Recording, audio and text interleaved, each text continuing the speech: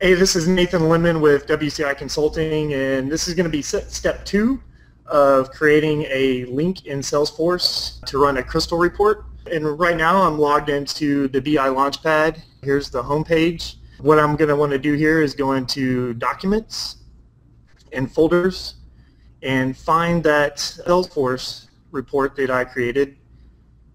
And all I'm doing here is right-clicking and getting the document link. And I'm going to want to copy and paste this, or copy it, and then go into Salesforce and click on my name and setup. And then this will allow me to create the link to my report. From here, I'm going to want to go to Customize, and then Home, and then Custom Links. And here I've already got it created, but I'll walk you through how to set it up new. I'm going to click on New. Create a label, just Salesforce demo, and the description can be whatever you want. Display a new window. What this does here is you're telling it when you click on the link what you want to happen. If you want it to display in a new window or open up a new window, that's where it'll be. If you want it to display in the existing window without a sidebar, it'll just refresh the page and open a report, and so on and so forth. And all I'm going to really do here is paste the document link that I took from BI Launchpad. Once this is done, you can hit preview to see if it'll work. And here it works, and as you see, it opened a new page. So now that I've seen that it'll work, I'll click Save. And it didn't save because I already have this established, so I'm going to cancel out of that. And once this is all established, you should see it'll look like this, where you can edit or delete.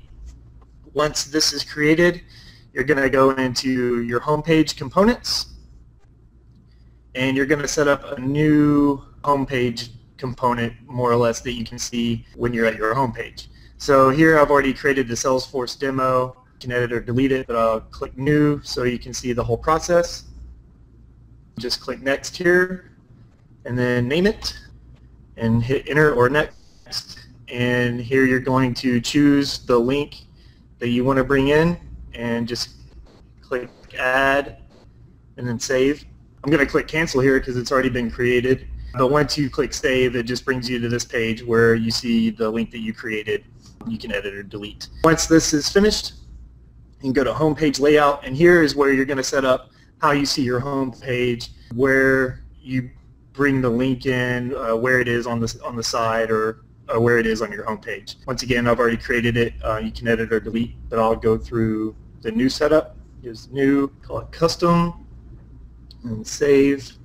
And then here it gives me the option to of what I want to see when I open my home page. So I want to see my Salesforce demo because that's the task that we're doing here. I'll go ahead and see the WCI logo and any messages and alerts. Click Next. And then here it gives you the option for what order you want it in. So if you want your logo first, you go to the top. I want to see my sales demo next, so I'm going to order it that way. Then I'm going to click Save and Assign. And here is where you set up who with what security can see what. So I'm a system administrator. I want to be able to see the custom that I just created. So I'm going to click that and Save. And then once that is done, I will click Home, and I should see my demo right there. There's the link. I click on it, and it opens the report that I want. And if it's been a while and you haven't logged into BI Launchpad, or you haven't refreshed through Crystal, sometimes when you click on the link, it'll ask you for your BI credentials. At that point, you'll just enter it in, and it'll open up the Crystal report. Or if you have Windows AD set up, then you just click on the link and it automatically opens and refreshes.